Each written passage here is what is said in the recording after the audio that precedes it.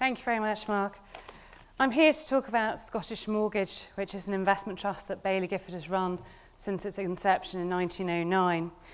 And really what we're looking to do is to do something different. And that's because we believe, like the earlier speaker this morning, that doing something different is good. And there are many ways to do that, and I'm here to talk about how we do it. And the first point I would emphasise is the long-term nature of our approach to investing. It's clear that over time, average holding periods within stock markets have been compressed. People are repeatedly asked by their own clients, what's my portfolio done in 1 year, every quarter? And really that takes away the focus of the long-term nature of the businesses they're investing in when you're investing in stocks. So taking the long-term approach that we do for Scottish Mortgage actually takes time and particularly volatility and uses it to our shareholders, your clients' advantages. And we see that as a key competitive advantage of what we're doing, and that's really important to understand why you could be successful at what you're doing. We don't believe that we are any better than anybody else at timing short-term market swings, so we simply don't do it. What we will look at is if volatility disconnects a company's fundamentals from its share price, and then either we will look to take advantage of that by buying in if the shares have fallen or not, or by trimming the position if they seem to have run up on market exuberance ahead of where the company's fundamentals are. The next point I would make is that it's important to be global in the way that you invest. Increasingly, that's the way company business is going, particularly those that we're looking to invest for Scottish Mortgage. This is about following economic reality and not just index conventions. Increasingly, where a company lists its shares has little or nothing to do with the fundamental drivers behind its revenues, either because they're spread across the globe or because actually they're generated in different market to where the company is listed. The other thing is that we are ashamedly growth investors. This is because we believe that over short-term periods, macro concerns, market panics might impact a share price that has, in a way, as I mentioned, that has nothing to do with the company fundamentals. But over the long-term investment horizons that we have of 5 and 10 years, a share price should react to a company that can grow its earnings much faster than the market, and you should see that come through and be rewarded. And that's what we're looking to do. We're also clear that we are active managers in doing this. It's not possible to do this on an index plus basis. We take no regard of the index when we construct our portfolio. This is just about picking the best ideas around the world for those companies that we think over the next 5 to 10 years will be the truly exciting growth companies. Now, why do we think that's a good approach to take? It is quite different from other people in the market.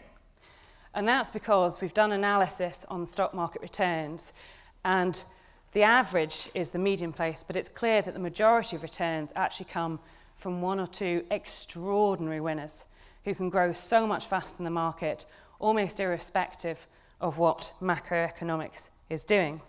And I'll give you an example of that. So Amazon is a large holding in the portfolio. This is not about finding small and whizzy companies to invest in. This can go right across the market cap spectrum. We believe that at less than 1% of US retail sales, Amazon in its own domestic market has plenty of growth left. Last year it grew at over 20% per annum in North America alone.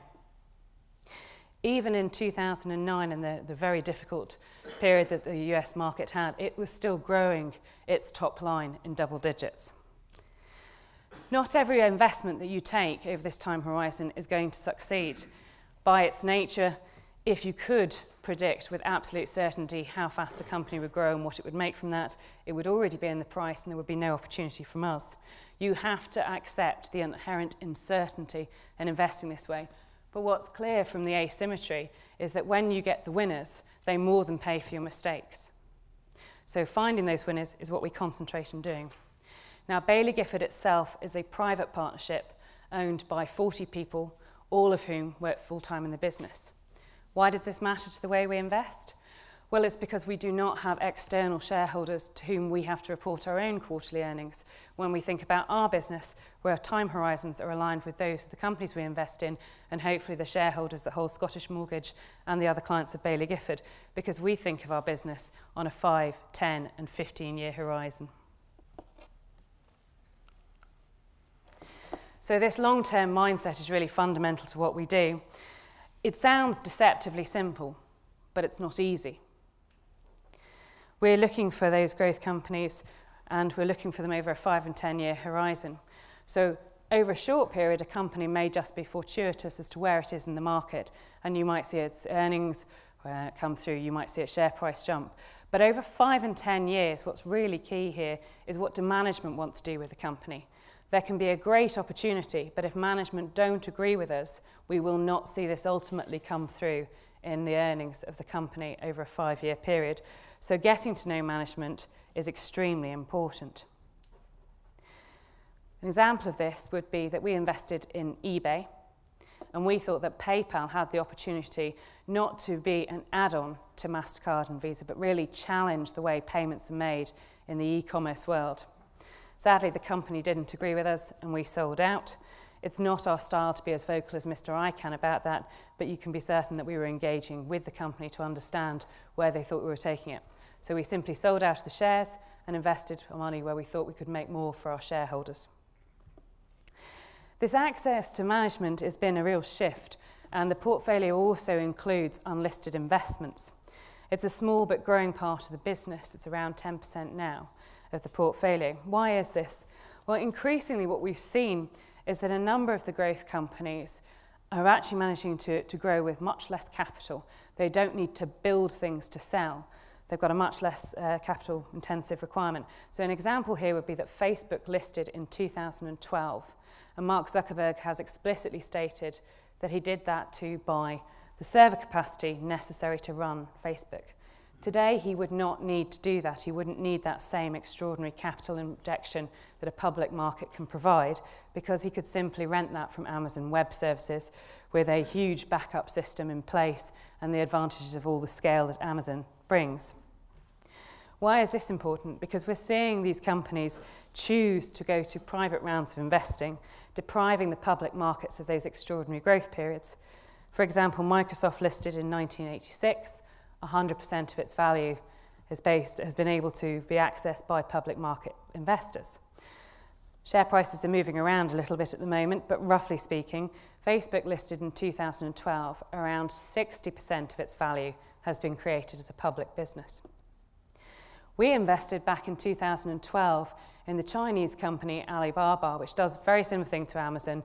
It's an e-commerce player. It's by far and away the largest in the Chinese market, with over 70% share of e-commerce. Now, we took that as a stake from Yahoo in 2012 and a much lower valuation. We kept our shares through the recent IPO, and it's fair to say those shares have been very volatile over the previous months on broader concerns about China and then a wider market move. We still believe that given as less than half of the potential people in China are online, given the lack of existing infrastructure, and given that e-commerce and generally consumption is where the Chinese government want to take their own economy, Alibaba is offering a particularly attractive investment proposition despite its size. This is not a small whizzy company. It listed with a valuation of $168 billion. At the moment, almost all of its value creation has been created whilst a private company. Now, clearly, we believe that it has a long way to go. We have a sizable holding in the portfolio. That said, even if it gets to the market cap of Apple, over 25% of its value will still have been created whilst a private company with an established business and cash flow generative. We see this slowly shifting balance of power in the capital markets towards the consumers of capital and away from the providers actually as positive, because the key thing here is that it allows people to run their businesses without the short-term pressures of meeting quarterly earnings targets. Actually, that should be good for the long-term business. It should be good for us as long-term shareholders. So it's something that we're keen to see. We don't see this as a change in what we're doing. Many of these companies we would have expected to list in previous years. So this is just us reacting to the way that these companies are. Also key is the fact that it's giving these companies more say over who gets allocations in IPOs. And we've seen the benefit of that when we participated in the Rocket Internet and Zalando IPOs, because we have a reputation for being long-term owners of businesses. When we go and speak to company management, we don't ask them, we don't mention quarterly earnings targets, because those are all published. We don't look at them unless we can see something that has fundamentally changed in our investment case or the way the business is done. We're far more interested in knowing what they're going to do for the next 5 years. How is their business going to grow? What's their capital allocation? Are they generating cash to fund that, or are they having to do that via debt? So if that engagement management is critical, we see that having that reputation actually benefits us and therefore our shareholders. Jeff Bezos at Amazon gives 6 hours a year in terms of investor time. He will not talk to those from Wall Street who want to talk about quarterly earnings. And we're fortunate enough to get an hour of his time. Obviously, that's critical to understanding Amazon's business. Because we supported Alibaba through 2012, we have a good relationship with management and with Jack Ma. Why is that particularly important for the wider portfolio? Because if anybody can tell us what's happening in e-commerce in China, one of the, by some measures, the largest market, but definitely the second largest market in the world, and with a much higher e-commerce penetration at 11% than any other market, it's going to be Jack Ma at Alibaba, because it's his company that's driving it. One of the key benefits of Scottish Mortgage is, in fact, that our closed-ended investment trust structure allows us to do this, allows us to be patient. We don't have the same problems of an open-ended fund that require the same liquidity to allow for capital flows. And we're fortunate enough to be the largest investment trust by size. That means that we have liquidity in our shares of around £5 million a day, but it also means that we can take sizable positions in these businesses to give us meaningful engagement. I realised that I haven't gone as far through. So really, patience is the key to doing this. So more interesting than that is actually the fact that we are extremely excited for the new companies coming into the portfolio from here. We've talked about the internet in terms of e-commerce. We also own Google, we own Baidu, which is the Chinese equivalent search engine. And we think the technology that drove the internet, both in terms of silicon chips advancement and battery power moving devices onto mobile, has been very successful, has a long way to run. It's clear that some of these internet businesses that are more in the social media space have run way ahead of the advertising revenues that have stayed in the traditional media. But actually what's key today is those technologies being applied to other areas.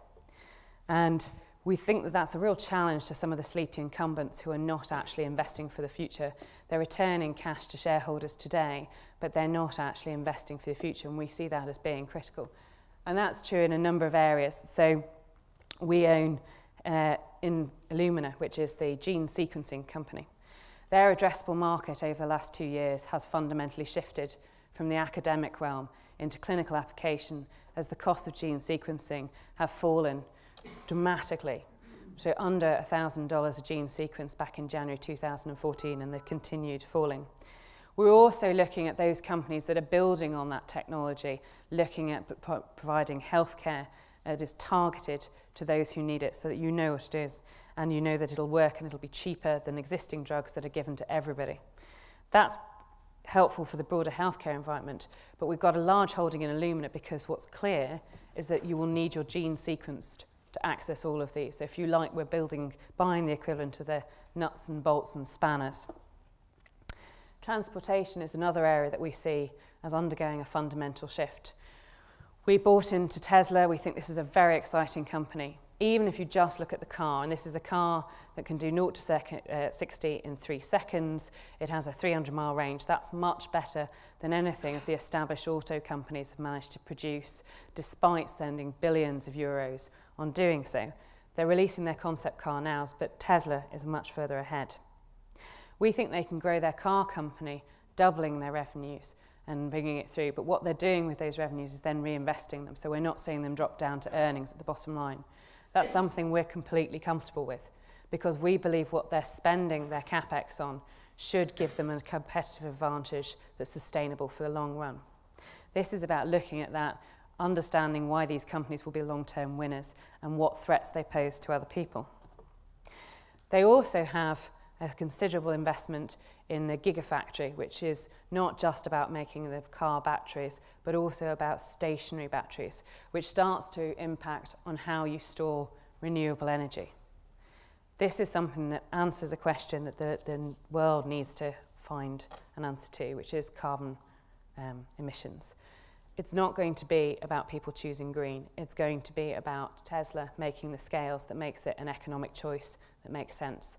We think we're heading that direction very quickly, quicker than other people realise, and that's what makes it so exciting. I'm reminded by James Anderson, who is the joint manager of the trust, that in the 1970s, the Saudi oil minister, Sheikh Zaki Yamani, made the following comment in the context of where would oil prices go?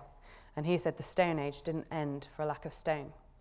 I think there's been a lot of complacency in some of these entrenched industries. They're not investing for the future. They're not looking at what the new technologies can bring them.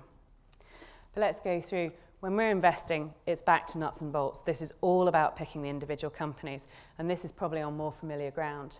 This is a simple, what do they do, why will they be good at it, and why are they going to outlast anybody else? And the example I would pick here is Inditex, which owns the brand Zara. It was started up in a small village in Galicia in Spain by simply with the extraordinary change around of don't make something and then convince your customers as to why they want it. Just make what your customers want. Their supply chain doesn't run from China shipping into Europe. Their supply chain is built in Europe so that it can quickly respond to what consumers want. They do very small runs so that they don't have that overhang of stock. They've been extremely successful in doing so, and their supply chain is better than anybody else's we've looked at in this fast fashion world. Not only that, but we think that Amancio Ortega, who's here at the bottom right-hand corner, is an extraordinary leader of the business and has set it up to look at the long-term returns on offer.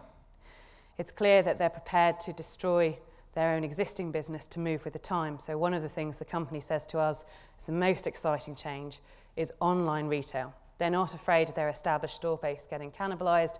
Actually, for them, that's a competitive strength because people can either go and have a look in the store and then buy their size online, or crucially, it solves the returns issue. No problem, you can go down to your local high street and return it. They very much see that the two should work together. They're not afraid about changing their existing business model.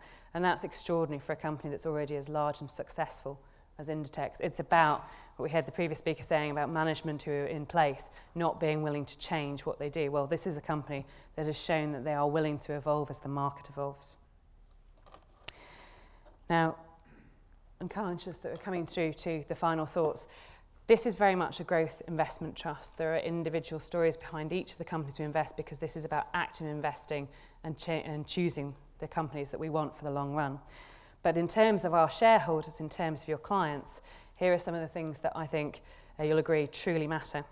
And the first is always cost. So at Baillie Gifford, we have been backing Scottish Mortgage. We've been very successful and fortunate enough to grow the trust to a very large size. So we have dropped our annual management charge from 32 basis points to 30 in recognition of that, because we want this to be an ongoing relationship. They're our oldest client, and long may it continue. That means that the ongoing charges for the investment trust are 48 basis points. We hope in the future that we can continue to grow so we can continue to bring that ratio down. This is a company that could increase double its size, and we would still have plenty of investment opportunities out there because some of the new companies coming through into the world are really challenging the existing incumbents, and their potential markets are absolutely huge. Obviously, we believe that being long-term is key to what we do, and I would emphasise that this is not a trust that's suitable for everybody. We completely accept that. It is for long-term investors and those who are fortunate enough to have a long-term investment horizon that can take advantage of market volatility.